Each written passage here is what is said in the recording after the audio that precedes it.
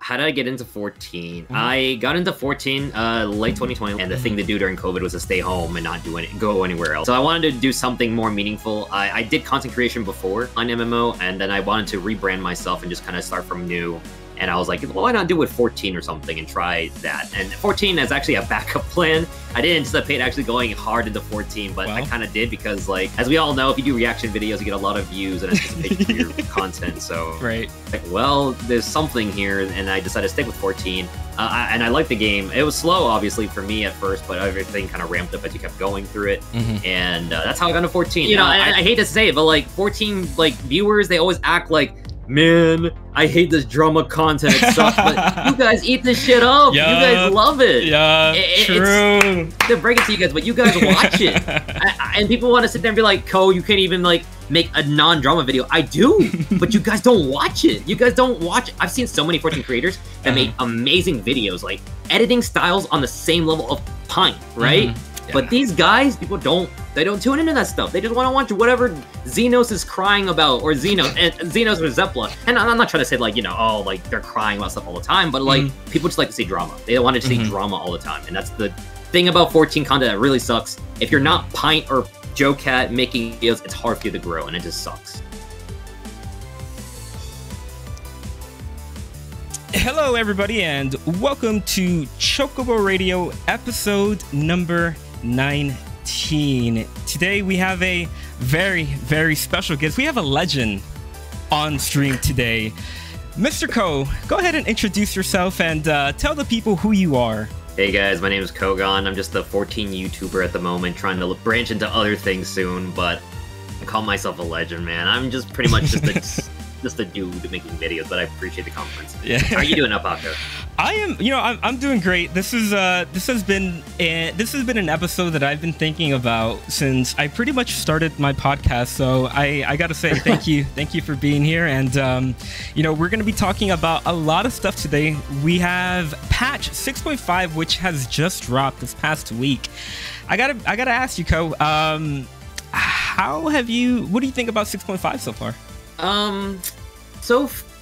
I think it's been not too bad. I know a lot of people spammed everything within the first day of release and was like, already done with everything. And I've taken my time. First day it came out, the first, like, it was a Tuesday.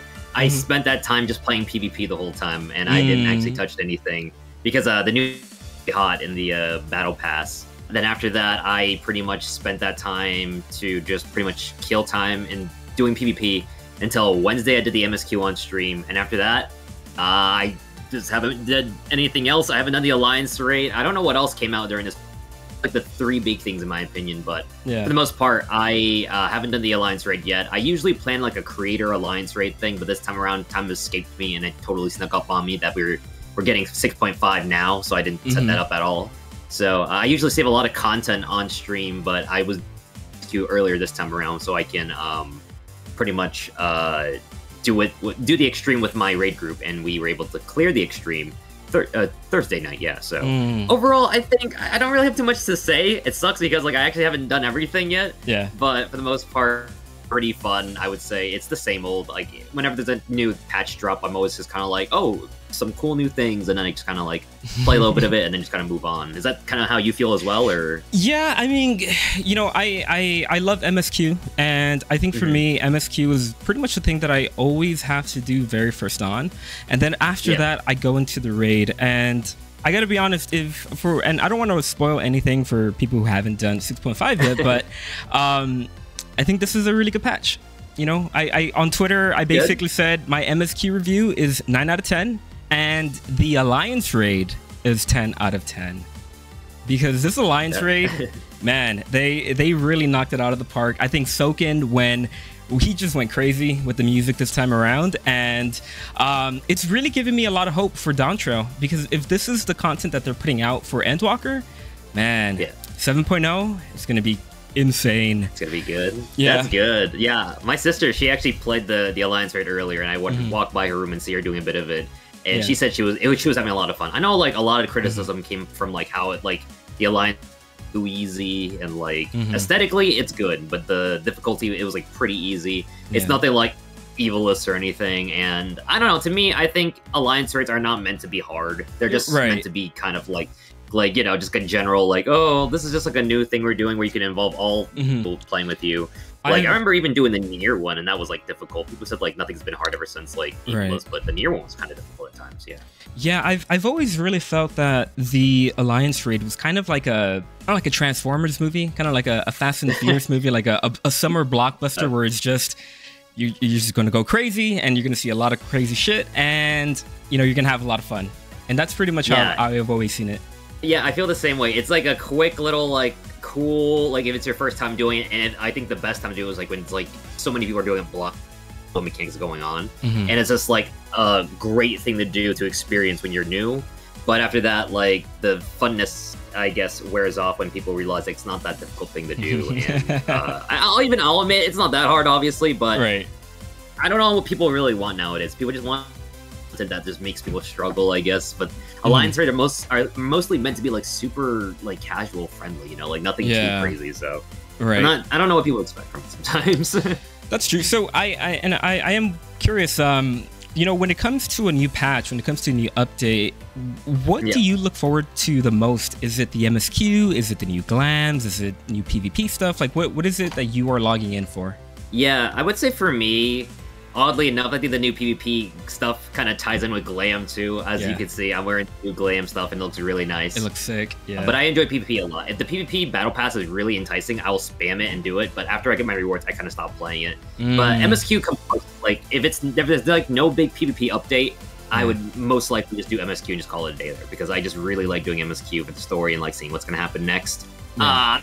The story this time around has been not too bad. It's like kind of just filler until the next expansion, so it's kind of like it is what it is, you know. Like I hate to admit it, it's not like mind blowing like 5.3 or anything. So yeah, I think it was like overall not too bad, but I just like seeing it anyways. I like seeing the new dungeon alone was actually really bro. That was crazy cool. Right. When you're just running through the through the town. Oh man. Yeah. I don't know if we can spoil it too much, but yeah, just going through that alone was already good. Like, of course, the boss wasn't that hard, but like overall, everything else was like aesthetically, it was really, really good. It's really because when I was streaming it on my stream, when we got to the second area of the dungeon, my stream just died because of all the effects going on. Oh, wow, yeah. And it was like chugging really hard. I think that's the word. But like basically all the frames was dying on stream. So I was like, they're really pushing the limitations of, and it's really affecting me on my stream now. And it shows. But, I'd say like MSQ is always great. I like the MSQ. Okay. And then in other news, we have FanFest London, which starts on October 21st. And I'm just curious, what do you think is going to be teased? Because, you know, we have Fem Rothgar kind of up in the air. We have the new job kind of up in the air. Do you think we're going to get a new trailer? I think they're saving that for Japan personally, but what do you think?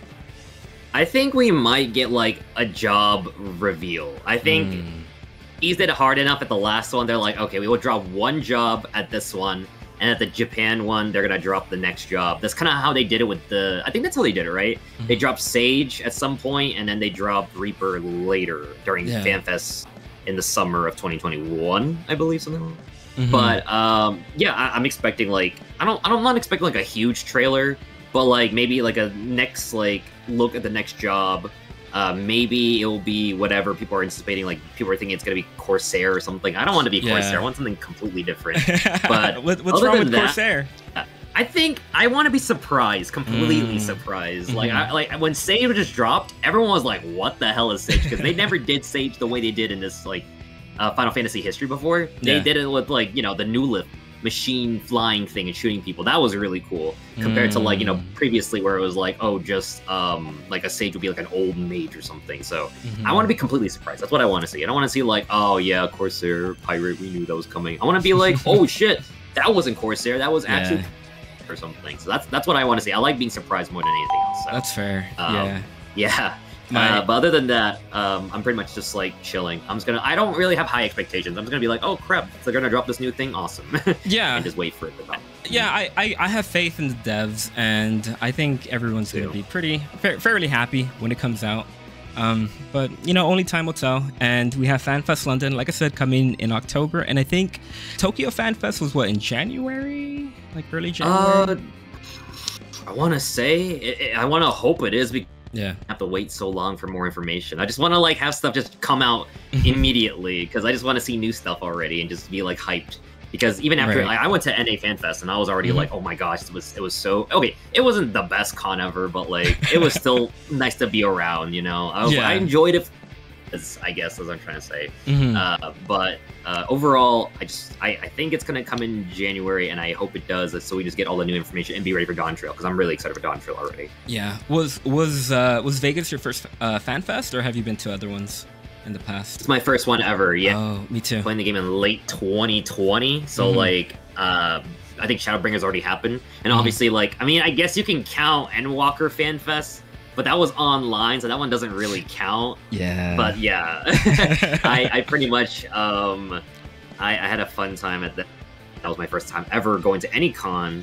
Oh. And I had my first time ever going to Vegas as well. So it was like a lot of first time. Wait, so what did you think of Vegas? Because so for people who don't know, I live in California, so I go to Vegas, you know, every once in a while.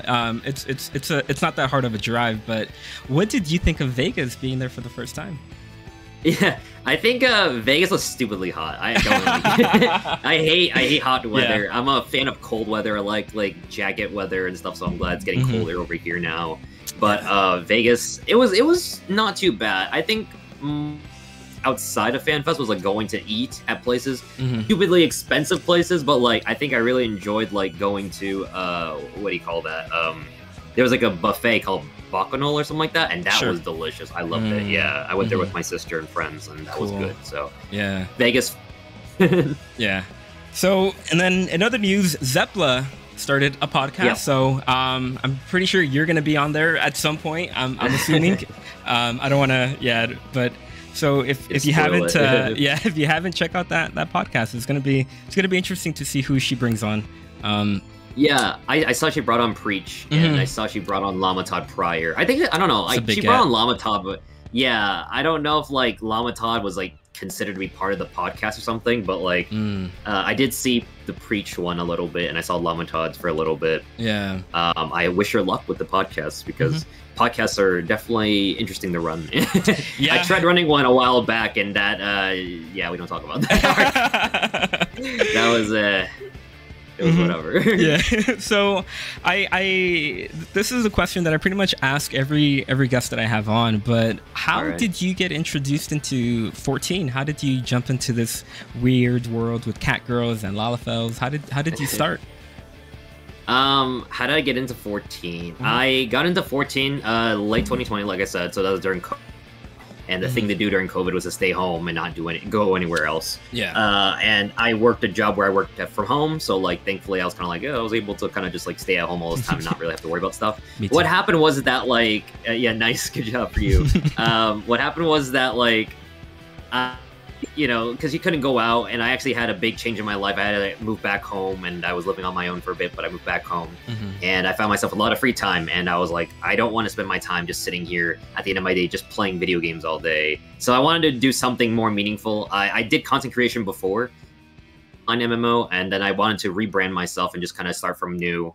And I was like, well, why not do it with 14 or something and try that? And 14 is actually a backup plan. I didn't anticipate actually going hard into 14, but I kind of did because, like, as we all know, if you do reaction videos, you get a lot of views and anticipation for your content. So, like, well, there's something here, and I decided to stick with 14. And I liked the game. It was slow, obviously, for me at first, but everything kind of ramped up as you kept going through it. And that's how I got into 14. I was actually getting the 14. I had a friend who played it, and I joined the Leviathan server because of that friend.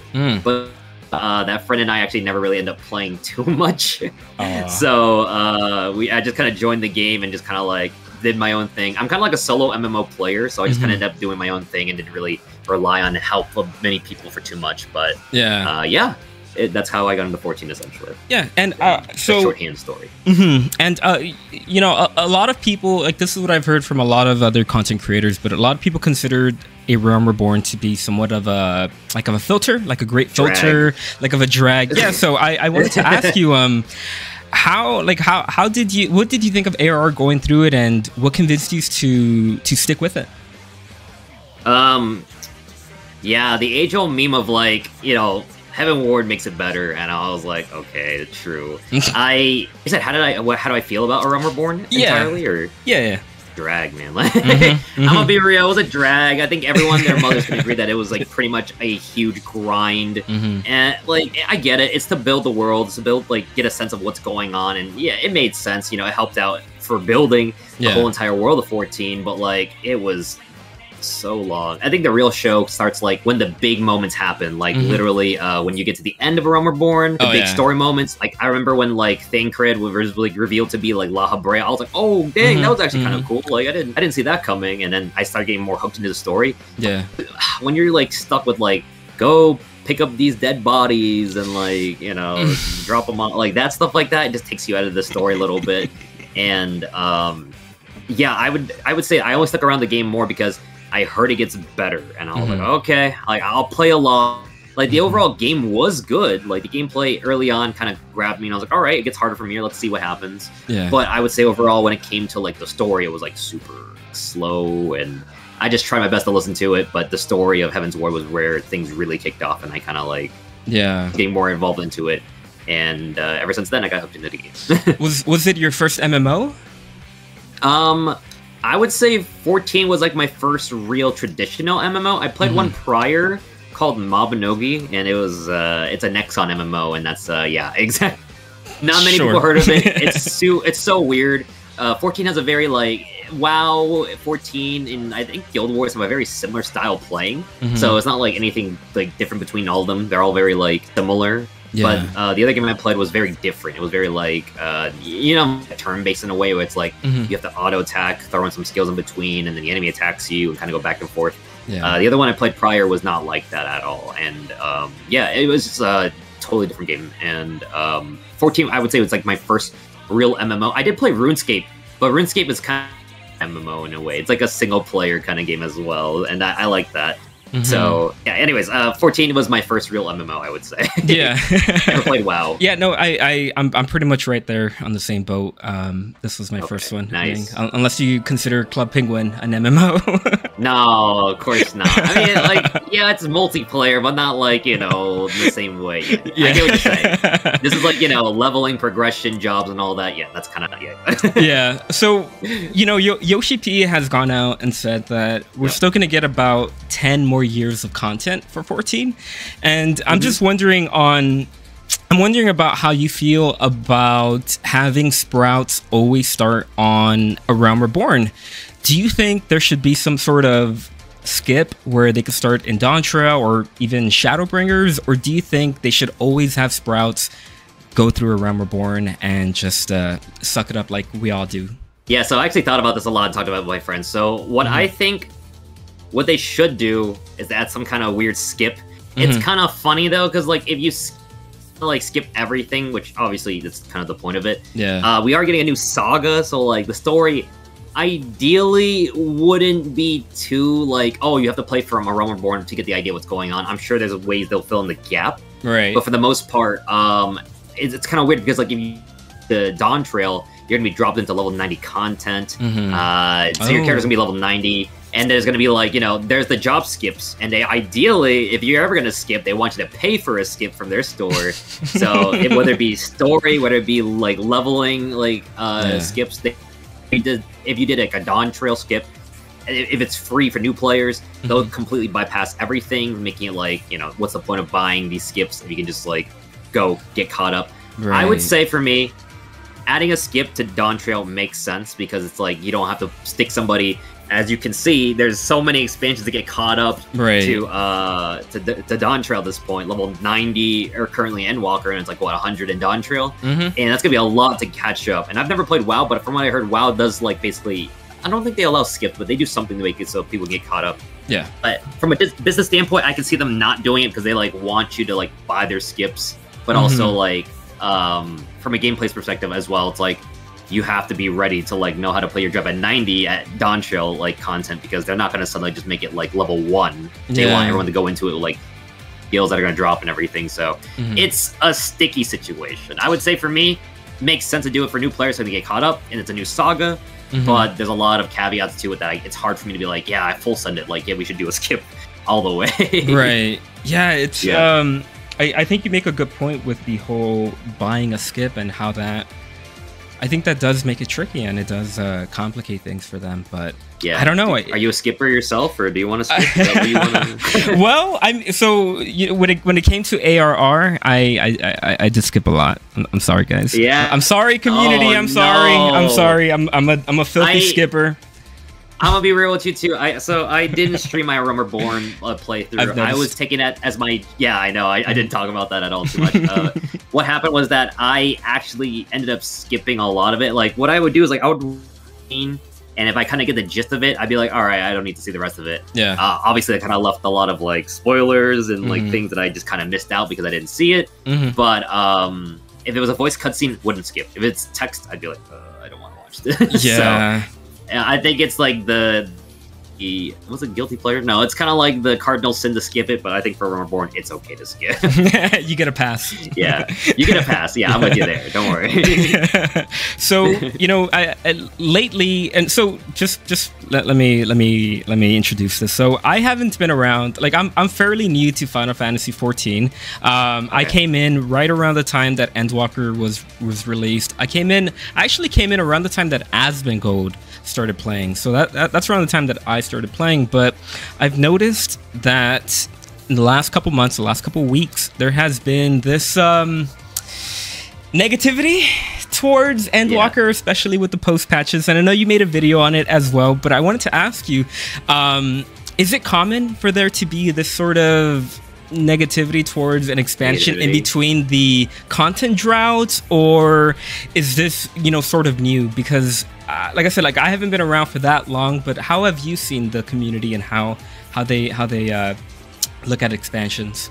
Yeah, so for me, it was like I came in during Shadowbringers, so like during the end of Shadowbringers, 0.4, 5.3. Yeah. So it was kind of, I was right in the middle of it, and during that time I was trying to catch up, so it was hard for me to catch up on the dialogue that was happening.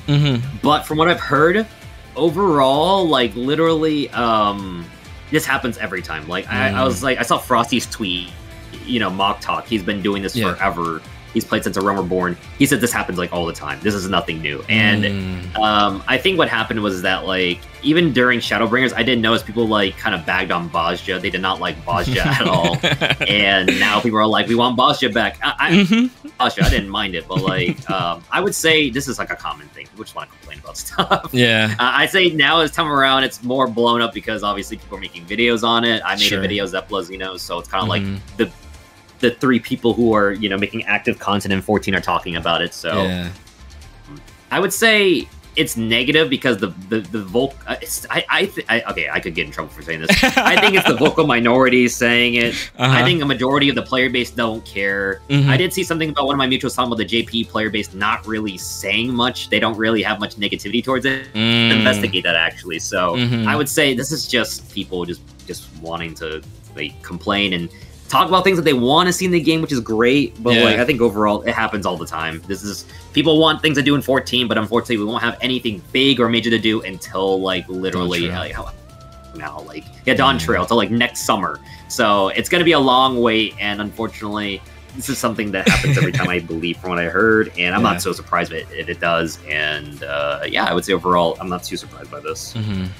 Okay. So changing gears a little bit, I was looking at your YouTube analytics on Social Blade, and I noticed that you have passed 40K subs, and I was curious, is there like a goal subscriber count that you would like to see on your YouTube channel, or are you at the point where you just don't even look at it anymore? You don't really care? I still look at it. I think it's hard to push subscribers nowadays because people just typically watch videos without subscribing, and I subscribe. I try to when I can, but it's hard to. And to get, because obviously people are like to watch one video from yours and then just move on. Sure. I like to keep pushing it and try to grow that number more. You said it's something. Is it something that I look at or something? Yeah, I look at it, but the most important thing on YouTube is just views, honestly, at this point. And of views is always great, and I think that's like the biggest push I want to do with my content. So was that a second part to your question? What was it? It was like subscriber count. Yeah. And you don't even remember. Yeah, I would say subscriber count is like it's not as important, but I still like seeing that number go up because silver plate and my eventually gold plate in the future if I get to 1 million subscribers. So, yeah, that's a dream. That is the dream, and we'll see how it goes. See how it goes. So what has been your reaction to your YouTube channel from the people like around you in real life, like your friends and your family?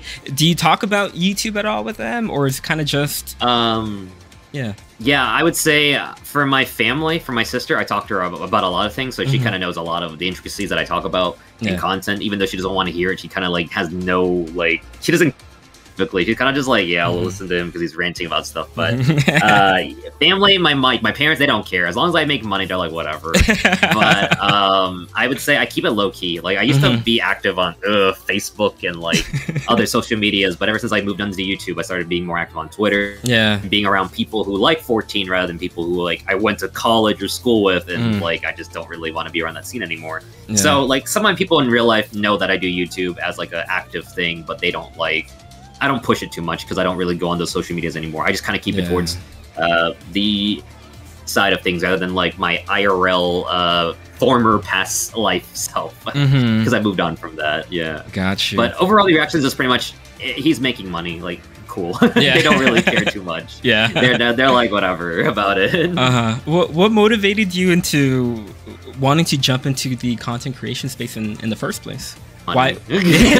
Well, no, like I think more about like, so I did work traditional jobs, you know, like the stable jobs of like, I worked in an office, I worked in programming, I did all this stuff. Yeah. And I just didn't feel fulfilled. Like COVID time, like I said, I was working a job, I was working from home, but like, it wasn't something that like, I was like happy to do, or like, you know, I did it for the paycheck and I was kind of like, this isn't what I want to do for the rest of my life. Like, I get that it's a stable paycheck. Like, you're able to kind of like, keep a living and keep going, but I didn't really feel like I was moving.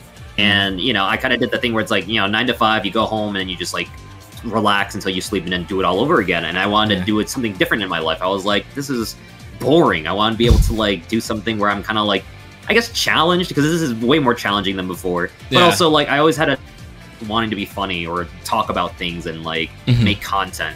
I didn't want to be a programmer my whole life or something like that. So I was like, I'm going to try to do something different in my life. And here we are. Yeah. I decided to kind of just make the push and go for YouTube rather than stick with a quote unquote normal life and get a job, get married and die. I want to kind of do something where it's like I'm challenged and I am doing something where I'm more happier than just programming and being bored out of my brain in the office, counting the clock or going down. So is it fair to say that you are a full-time content creator? Is that? I mean, yeah, I would say so. I think that's like the thing that everyone is doing if you've been actively making content on YouTube. Yeah, for a number of years. Yeah. Like, when did you get to the point where you were like, okay, I can finally quit my day job? Like, how? Like, what was that? Like, what was that thought process like? I quit my day job because I was actually on transitioning, leaving my day job, and I was like, you know what, I'll do YouTube, and I want to see where it takes me. I actually had a really small goal of like, within a year, I want to get 1K subscribers, but I ended up getting K within my first year, and I was like, holy cow, like this is actually a lot better than I anticipated. Yeah, so I guess like I just kind of jumped right into it. I didn't wait for me to be like, oh my god, like I need to like what's the word? Like I need to quit my job after I've like made a certain amount of money. I was like to it because I was already leaving my job, and then I was like, if it doesn't work out YouTube, I can just go right back to job search. But it's been working out pretty well, and I like it, so I stuck with it ever since. Yeah. Do you consider like Kougaon as like a character, or is it just you being you? Yeah, I would consider it like Kougaon being like it's me for the most part, just a little bit more uppity and like more like obviously for the camera. Yeah. But for the most part, I am like super chill IRL. But I keep it pretty genuine. Like I'm still kind of like the same me outside of things, but just more chilled than I am. I would say like obviously on like streams and stuff, I'm a little bit like, oh my god, and like going crazy like reactions and stuff. But outside of that, I'm just pretty much just me, but just toned. Gotcha. Yeah. How many like how many projects or videos are you like working on at one time, or do you kind of just have one video in mind and you just, you know, watch it through into completion, or do you have like multiple things in your mind that, you know, you're working on at the same time?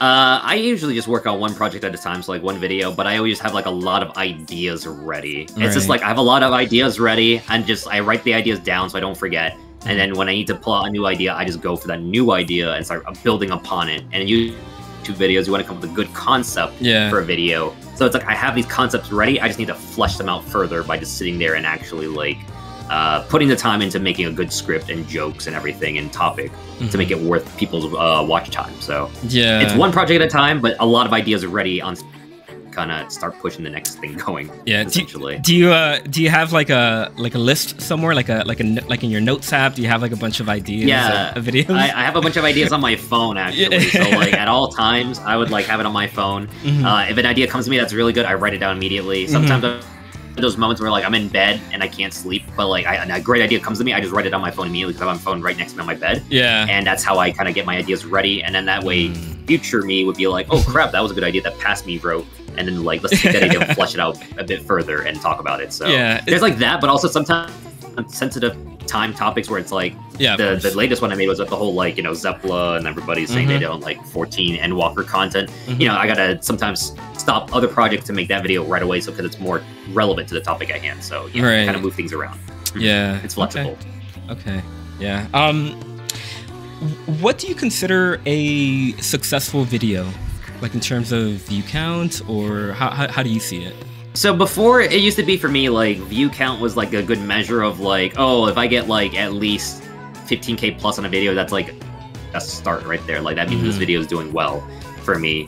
But I'm starting to change my metrics of, like, how I view successful videos now, because I think I hinted at and said to you prior a little bit that I am trying to slowly move away from 14 content. Yeah. Because, as you know, we're heading towards a drought. And I would also like to kind of upgrade my content and not do 14 content forever. So I want to try to move on to other topics. And now my new measurement will be like something simple. Like I actually kind of made a goal for myself to make a certain amount of videos between a certain time frame. Instead of just like waiting till the new year new goal, I just started whatever I said that time period from a year from then, like do this goal, which is like make a certain amount of videos that aren't about 14 and get like maybe, I don't know, like 5K views on it. Because like you got to start small. You can't expect like my whole entire viewer base to be like, oh my god, Kougaon made a video, jump to it. But it's like way with me because a lot of my people want to just watch 14 only. So my new measure is like probably like new videos that aren't about 14 but have a pretty okay amount of views that I know over time it will grow. For me, it would be like if a video doesn't get like 15Ks within like 2 weeks, that's a failure. And it's changing the metric up a little bit now until I can see what works for me. Yeah, and it's interesting that you say that because, you know, I've been talking to a couple other creators just by doing this podcast, and I've heard a lot of them say that it seems like a majority of the 14 community doesn't really care about YouTube content, or that the views are very inconsistent. How do you feel that way as well, or how do you see it? Oh yeah, that's big time. That's like obviously if you built your whole viewer base around 14 content, you switch it up, you're getting results. So yeah, it's realistic to think about like, you know, if you're gonna make a new video that isn't gonna be about 14, expect that video to not do well. And I hate to say it, a lot of people like to act like as if they're fans of me or something, but the reality is like they're more fans of the 14 content I do, the actual like my backers. And I think, you know, I don't think it's a rude thing to say. I think it's just real because like I watch people for certain topics or certain videos, and if they're not doing those certain things, I don't watch them at all, which is like, you know, it sucks because we all expect to have loyal viewers who care about everything we do. I have 40,000 subs. I should expect like 40,000 views on every single one of my videos every single time. That's not the case because sometimes people don't want to watch 14 at the moment. Like, I think people want to watch whatever hot new game is out there. You know, we had so many great games this year, like Zelda. People probably were into Zelda for 1 month. People were into like Elden year. Yeah, I was gonna say Elden Ring. I wasn't gonna say Elden Ring, but like Baldur's Gate is the one that like got really big. Yeah, the Baldur's Gate pipeline is crazy. Yeah, when it comes to, it's like, crazy. FF14. Yeah. So you got to be realistic with yourself. Essentially, you got to like pretty much like whenever like you make a new video that isn't about your core audience stuff, you have to have a realistic expectation of like how many views you'll get. And I think the hidden secret that a lot of people don't really know is that, like, whenever you're making a new video, always aim to get new players. Never sit there, rely on your old viewers to come back every single time. My videos are always targeted to trying to grab new people and trying to grab, like, if you're an old viewer watching, awesome. Because sometimes I looked at my metrics and the metrics say, like, not many returning viewers are watching this, but, like, a lot of new people are just browsing, you know, YouTube thing. And that's important. That's why it always comes down to having a good title and good thumbnail. And let's just say, you know, I do my analytics. I look around. I've seen people who think they have good titles and thumbnails, and then when their other videos don't do too well, I'm kind of like, well, maybe retrospective and, you know, look into that a little bit more. So it's a topic that I love talking about. And essentially, I forgot what the question was that you asked, but it does suck to get pigeonholed into like 14 content. But like, if you want to make that break and get out of 14, you have to be okay with losing views and just keep pushing. Keep trying to improve your game rather than just make a good video and call it there. You have to have a good title, good thumbnail, and just good overall package in general. Like, you just can't make a simple video and you lie in your title and thumbnail and it doesn't deliver. People don't like that. You gotta have a good idea that goes complements with your title. And anyways, that's your big YouTube tip. Sorry, I love talking about this stuff. No, I like it a lot. That's why you're here. So, do you? I'm sure you edit your own videos, correct? Yeah. Did you teach yourself how to edit? Like, what was that process like for you? Yeah, I taught myself how to edit like years ago. I used to do YouTube way back, and I see one of my friends in the game right now. Hey, Almia. I played. I edited and do videos. I did videos way back in the day, like literally almost 10 years ago. I did simple cuts and simple like edits. I used to make like little silly on my old YouTube channel, my old alias, but I moved on ever since, and I still edit my own videos now because I really like having to put my own spin to it. I don't really like to pay an editor or want to pay an editor because I don't really want to. I don't know. I think it's a trust thing. I don't really trust editors right now. Style, like kind of how I do things and etc. So that's kind of how I am with my own content. Gotcha. So, I because you mentioned that, you know, you stream and you make YouTube videos. I'm wondering, which one do you prefer? Do you have like a preference to either one? Yeah, videos, big time. I hate streaming. I came to a point where I don't like streaming because like it's kind of the same thing with YouTube. Like, you can't always rely on like your whole entire viewer base to come back. Yeah, it's tough. And like, the only way to really make streaming work is if you're making big events all the time. Like, you have to hype up something you're gonna do. People will want to tune in and, you know, make time out of their day to come actually check out this thing. But if you're like, so that's what happens. Like, that's gonna be a weird segue, but I really want to talk about this, something that people don't really talk about. Go for it. So as we all know, if you do your MSQ reaction, people watch you. That is your big event right there. People want to see you go through the MSQ, cry, you know, lose it at a certain story moment, and people want to like live it again through you. But people notice that as soon as you're done with MSQ, you lose all your viewers because, well, when you start doing boring, like, I'm gonna be brutal about this. If you're doing boring roulette streams, just like, hey guys, I'm just gonna stream my roulettes and talk about how my day went.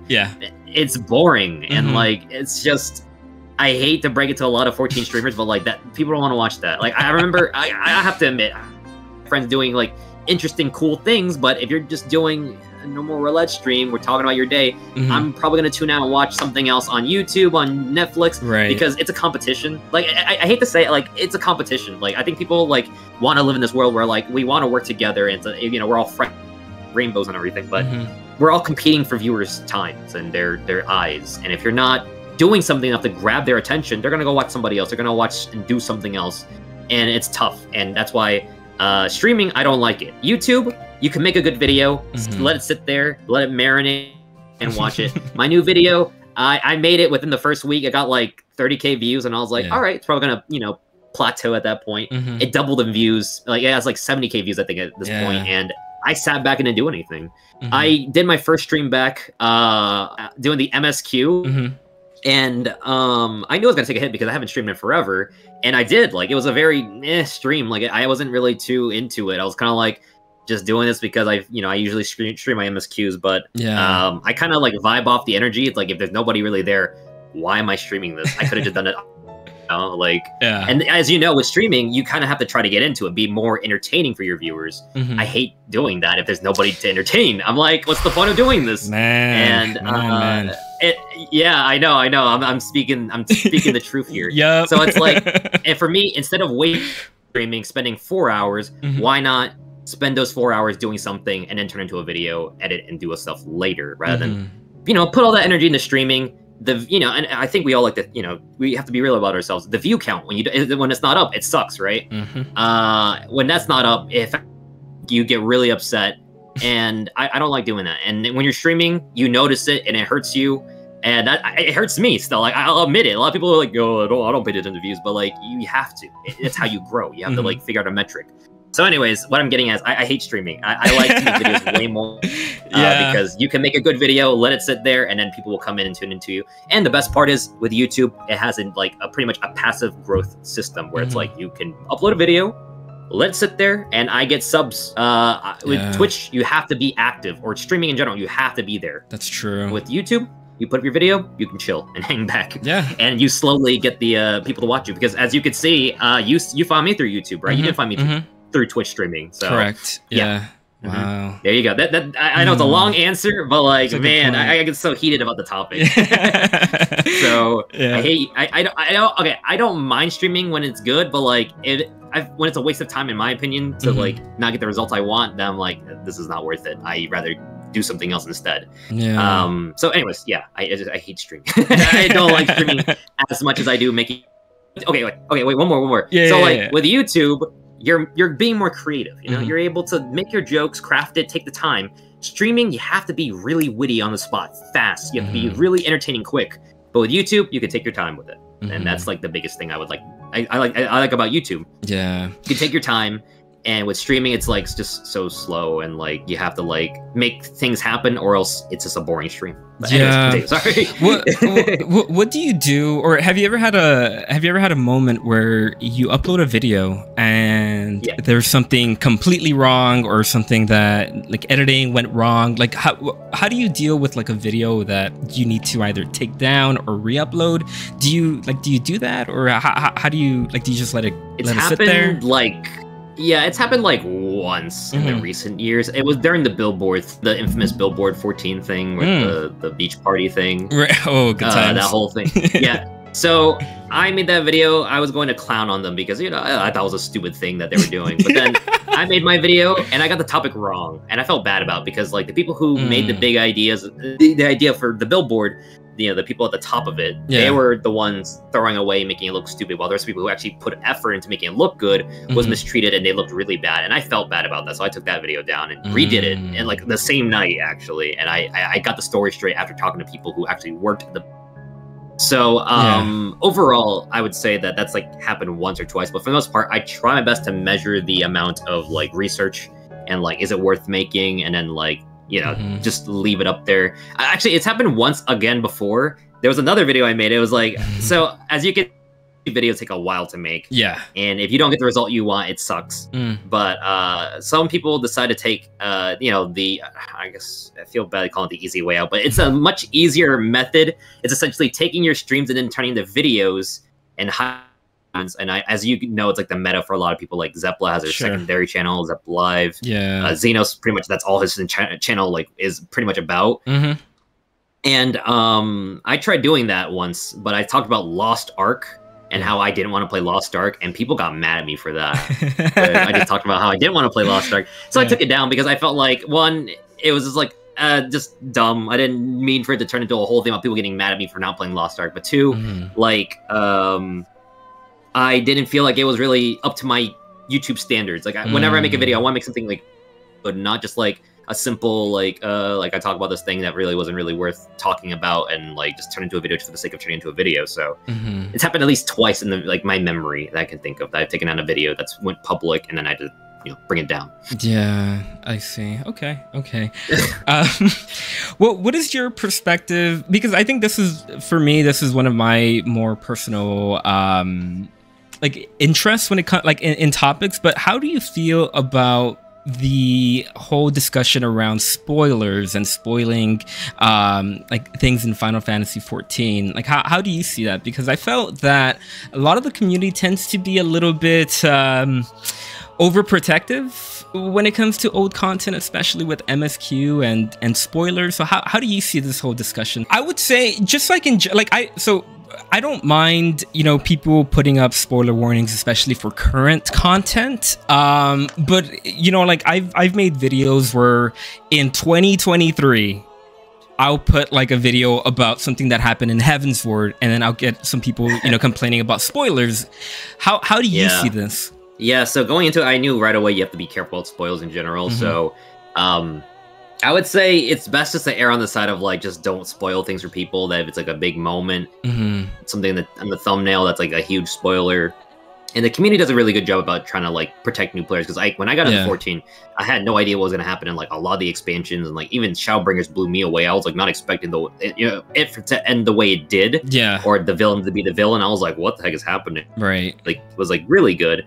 But I would say that what was the question exactly? So I can address it. I guess you said like, how do I feel about spoilers in general? Like how like, people are policing it. I think it comes in both parts. Like I think people should do their best to not watch content until they're caught up.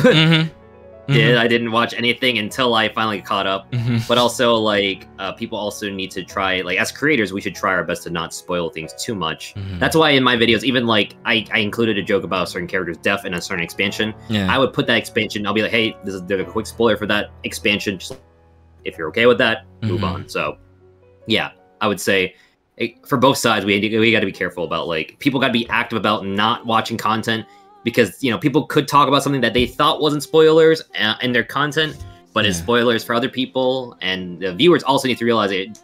Watch this thing because you're not caught up yet at all. So yeah, there's like that. Yeah, I bring it up just because I've talked to some people who say that sometimes they feel like they're walking on eggshells when they're trying to make content, especially for anything that has to do with MSQ. Yeah, just always put a spoiler warning for everything. Just be safe. I would say that's the thing to do, honestly. That way you can make nobody mad. And if they watch it, at that point, it's their fault. They walked into it, even though you said, no, don't watch this. So yeah. That's fair. What like insurance. When it comes to YouTube, what do you consider like the golden age of YouTube for your like for your own personal self? Like what was the what sort of channels did you watch, I guess, growing up, or when you actually started watching YouTube content? Like where did you, like, what do you consider the golden age of YouTube? The golden age of YouTube, I would say this is like a weird question. Not a weird question, because I'm trying to find like an answer. Like, because my answer would be weird, I guess. For me, it was the Smosh era, because that's when when Smosh was, you know, on the top. Oh, Smosh. Yeah, doing their things. Like because that's when I started watching YouTube, and you know all those channels like Smosh equals 3. Those were like that's what I consider like the golden age of YouTube. But how do you see it? What channels? Yeah, so I guess for me, it's like weird because like when I was younger, I was watching like, you know, gaming videos and like machinimas. I would say the golden era for me is like not too long ago when Mr. Beast was on his rise. Like not because of his content, but like the idea of this unknown guy coming out of taking the YouTube system and then playing with it and then making it like his bitch essentially. He is killing it on YouTube. He made a whole empire. He's doing great, and that was like honestly one of the inspirations for me. Like to like, you can take whatever you're doing and like elevate it and make yourself, you know, I've seen a lot of people when I started doing 14 content, they were bigger than me. Like people who had like maybe around like 5,000 subscribers and I had like 500. I surpassed them because I took the lessons I've learned from watching and analyzing how YouTubers do it. And I surpassed them because like but when Mr. Beast's rise to even now, I think this is the golden era of YouTube. I think this is like an era where you can still make it. Back in the day, it was like a weird like PewDiePie, like this is coming from me, like I'm a gaming person, I guess, but like I didn't watch too much PewDiePie, but like PewDiePie was known for just recording and playing a game, and like nowadays you have to do something even more to make yourself grow and stand out. And I think this is what I like about YouTube system now, is that you're able to control your title, your thumbnail, and essentially grow from there. And I think that this is like the golden age of YouTube, because there's a lot of content that I like watching. And also like, I guess when it comes to a channel, like watching like Drew Gooding, Danny Gonzalez, there's like those guys are funny. I like that stuff. It's funny because I don't really watch too much 14 content. I like watching other people. I watch other people and then I take from them and learn from them. I would say also another thing was like RuneScape content creators are great. There was like a guy who played RuneScape, and you know how like imagine a whole world of 14, but locking your character into one area in 14. And my friend Wrath actually did this recently. He locked his character instead of leveling in all of 14. He locked his character only and had a level in Limsa, and that's really cool to see those challenges. And it's cool because those videos were existing way back in RuneScape. The guy did like he called Swampletics, where it's like pretty much. You're taking a challenge of putting your character in a swampy area, and they have to stay there the whole time, and they can never leave, except for a few exceptions to make things work. But essentially, he took that idea and put it to 14, and that video did really well. It got like 100K views within like a month or something, and I had to give him love. So that is what I think right now we're in the current golden era of YouTube to me, because it's like you could take great ideas and with a good you're able to grow from there, and that's what I respect. Yeah. What sort of future plans do you have for your channel? Because I know you said you wanted to start, branching out a little bit to other games. What does that look like? What sort of content are you gonna be doing, next year? I wouldn't even say next year. I'm like doing it now. I'm actually suffering through a really terrible Square Enix game. And this is a game that I literally looked at it and I was like, this game can't be that bad. I played it and I'm almost at the end of it and I'm like, this game is that bad. And I'm going to talk about it. And I think I take a lot of inspiration from a lot of like YouTube videos that are like long form essay type videos. And I kind of want to go that route and just like, I wanted to be like talk about a game and actually like, do more than just 14. Oh my god, new item released. New drama. New drama. I want to do something where it's like I'm not trying to be like self-centered, but like I guess I'm the center of attention rather than just the topic of the video is. Because if I talk about, let's say a few months ago I talked about like the G-posing G-pose, is that what's called? That little tool that people use that like had a G-shade. What's that? G-shade. Thank you. That's it. Yeah. So I talked about that, but people obviously came in to hear what the heck was happening, and they were like, "All right, goodbye, Ko," and they moved on. But I want to find like content where people are like, "This Kougaon guy is saying a lot of great things." It's like make a lot of stuff that I like, and that's kind of what I want to do. So I'm making form videos, and like right now, like I said, I'm trying to stay Square Enix adjacent, so Final Fantasy and stuff. But eventually move on to other things, like and just talk about stuff that isn't even about Square Enix, and hopefully just make funny videos in general. So that's kind of at the moment. And also real quick, I take inspiration from Super Eye Patch Wolf. He makes a lot of great long form essay videos, and I think it's great because all he does is just talk about how great a certain series is. He doesn't do any crazy tricks about this series sucks and this is why. He just talks about Chainsaw Man is a and then people just watch, and I'm like, I want to do that. I want to be able to not be so negative about everything. And I hate to say it, but like 14 like viewers, they always act like, man, I hate this drama content. It sucks. But you guys eat this shit up. You guys love it. True. To break it to you guys, but you guys watch it. And people want to sit there and be like, Ko, you can't even like make a non-drama video. I do, but you guys don't watch it. You guys don't watch it. I've seen so many 14 creators that make amazing videos, like editing styles on the same level of Pint, right? But these guys don't get people they don't tune into that stuff. They just want to watch whatever Xenos is crying about, or Xenos or Zepla. And I'm not trying to say like, like they're crying about stuff all the time, but like people just like to see drama. They don't want to see drama all the time. And that's the thing about 14 content that really sucks. If you're not Pint or Joe Cat making videos, it's hard for you to grow, and it just sucks. So, I don't know where I was going with all that, but essentially what I'm getting at, it's hard. Oh yeah, I guess what I'm trying to say is like 14 viewers really like drama content, and it sucks because like there's a lot of great non-drama content creators out there. There's people who make lore like Synotic Scribe and all these other people. He's great.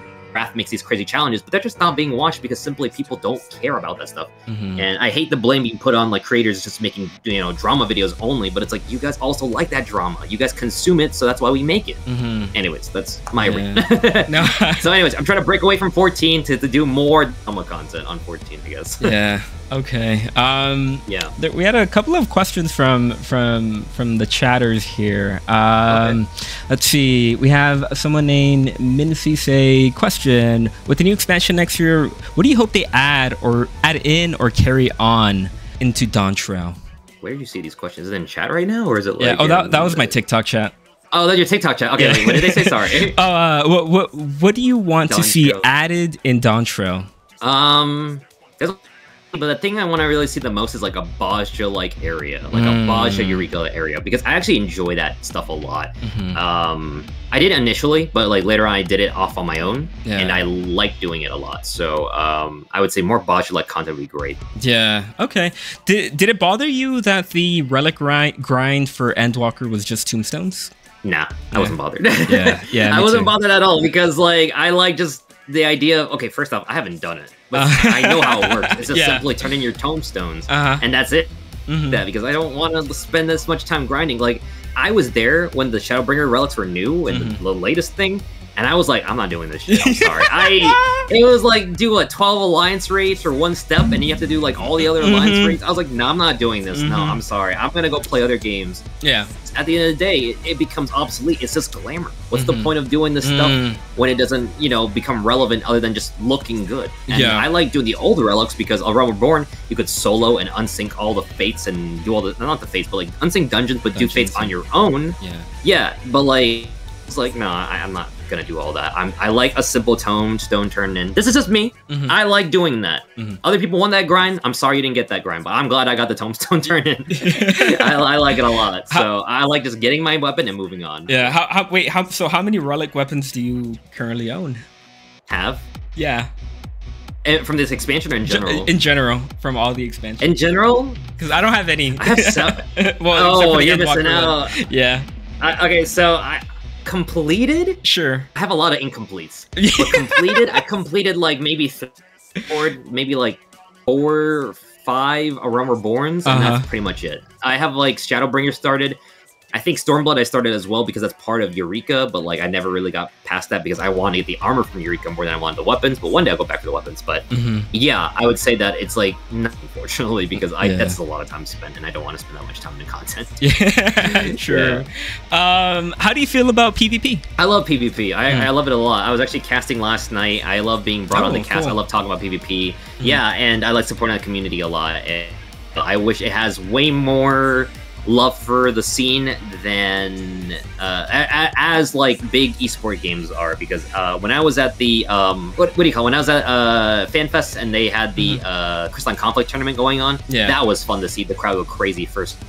Oh yeah, I want to see more of that. I really like seeing PvP. I like playing it. I just like it a lot. I'm a huge fan of PvP content. Are you? I played Crystalline Conflict. I think Crystalline Conflict is the more interesting of the PvP. Yes, it is. Frontline, I feel like Frontline, too much is going on that you don't really feel like you're doing anything, in my opinion. I don't like it, So I think they need to rework Frontline to be like just a one-on-one team thing rather than two teams fight each other while the other team just gets the goal and just moves on and wins. It's so dumb, so. How did you feel about the Lalafell chair? So that was like the drama where like there was like a Lalafell chair and people were like, you're babifying the Lalafell essentially, right? Right. Yeah. Is that what it is? Yeah. I don't know. Is it? Yeah. Oh, yeah. I thought it was stupid. I was like, I didn't care to talk about this. I was like, whatever. I was like, are we really gonna talk about like this? People are getting mad about this. Like, come on, guys. I didn't give it attention. I was like, whatever. I'm just gonna go back to playing other games and moving on. I was like, this is dumb. I'm like, this is like I said, people want the stupidest thing ever, making it such a big deal. And I'm like, you guys act like you don't like drama, but you guys like drama. Get out of here. And then I guess really the only other question that I have for you is, are you gonna be part, or I mean, maybe not are you, but so were you part of the Endwalker media tour that the devs were doing when Endwalker was first announced? I think you cut off real quick. You said, was I a part of the Endwalker media tour? Is that your question? Yeah. I was not. No. Okay. I wasn't. I wasn't invited. Yeah. If you're invited to Dantro, would you do it? I think, I definitely would go. I think I would love to go. I don't know who they choose. Like, it's really weird because, like, even when I was, like, new, I was, like, I had a lot of subscribers. And, like, I saw other people invited that were, like, smaller than me. And I was like, I don't know what's going on there. But sure, maybe that's just, like, they had people they want to invite. I'm not really much of a combat person, so it's hard for me to be like, oh, this change here for this job will certainly make it better. But I would go just to make content about like, this is like the new thing that's happening to this job and, you know, being added to these skills. I would make content about it, but like, I don't know if theory of like maybe being a hardcore raider, is that what they're looking for? Or like, I don't know if they're looking for people who are like really good at like gameplay analysis and stuff, and like understanding how jobs work. For every single job work, I'm just really good in Gunbreaker, and I'm really good in Black Mage. I'm okay in Gunbreaker recently, but if I was to go to Media Tour, yeah, I would love to go. But do I have my expectations of going? I don't actually. No, I'm not banking on going. Like, I'm gonna be real. Like, I know people, like, I see a lot of my mutuals like, man, I'd love to go to Media Tour. Man, I'd love to do this. But honestly, I think that to control and focus on the things that, no, sorry. The best thing for me is to focus on the things that I can control, which is just making good videos. And if I get invited, make content, awesome. If I don't, no harm, no foul, move on. Like, I know a lot of people are putting a lot of, like, value into, like, if they get onto this, their life forever. I'm like, nah, guys, it's not. It's just, like, it's not going to be that life-changing. It's cool, but, like, it's not going to be, like, the deciding factor in your 14 content creation journey, so. Right, yeah. Yeah. Are you looking forward to going to the Media Tour? I know you might get an invite.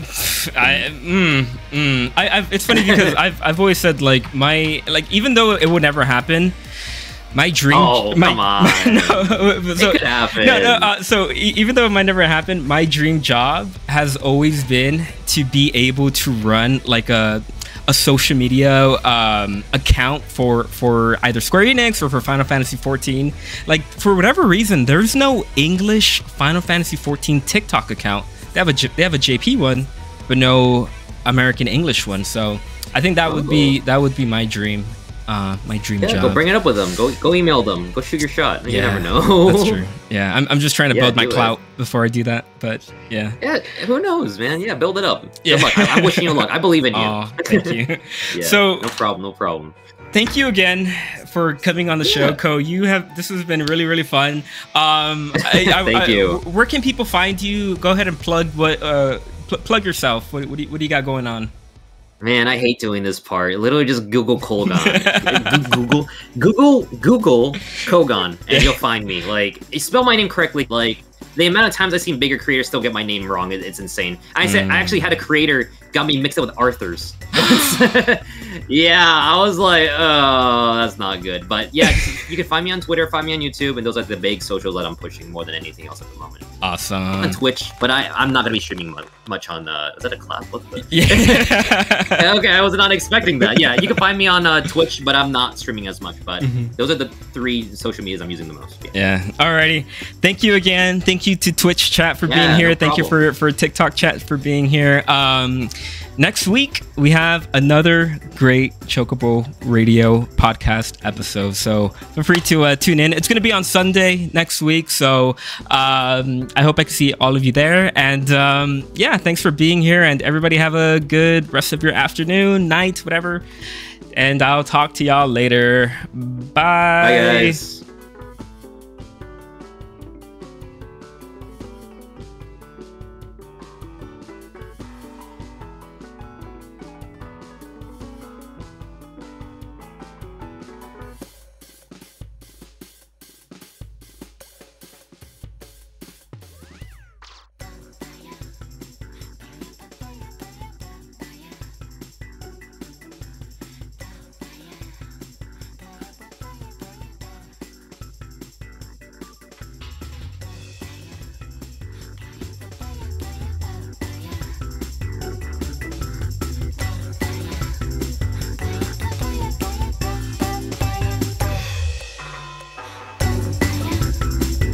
Just wanted to give Kougaon a huge thank you for coming on the pod this week and supporting small channels. Also, thank you for watching this and supporting me to the end. If you enjoy my content, please like and subscribe.